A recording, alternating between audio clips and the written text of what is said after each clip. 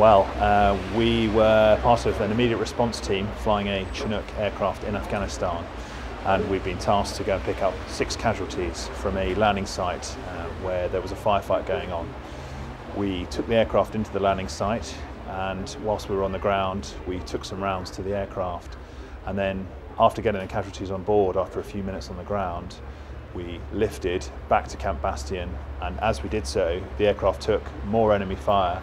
and one of the rounds actually came through and hit me on the helmet at the time and caused facial injuries to myself.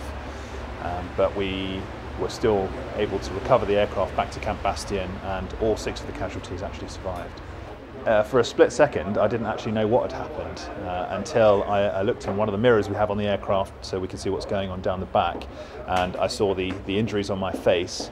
I then put 2 and 2 together very quickly and realised that I'd actually been hit, but that I was still okay, and at that moment it was quite a feeling of elation because I just survived being shot essentially. So I told my crew and continued flying the aircraft because it had also been damaged. But we were able to still get back to the hospital and recover the casualties